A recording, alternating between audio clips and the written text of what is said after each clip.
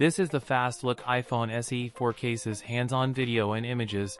Apple is working on its fourth iPhone SE, and we know the device will have an OLED panel, a first for the relatively cheap series. Few weeks ago, revealed alleged CAD renders of the new phone appeared, and the source revealed the phone will have the body of the iPhone 14, which is also pretty close to the iPhone 13 and iPhone 12, but will have one camera on the back. The front of the iPhone SE 4 might be the same as the iPhone 14, but the back is clearly the same as the SE variant from 2022. The big unknown is whether Apple will keep the dated 12MP sensor or will introduce a more powerful camera capable of night mode, which was missing last time. These CAD renders do not have an action button or mute switch next to the volume keys. Upcoming iPhone SE 4 come with 6.1-inch OLED panels. Now we hear the iPhone SE 4 will also use the iPhone 14's battery. This information comes from Mac Rumors.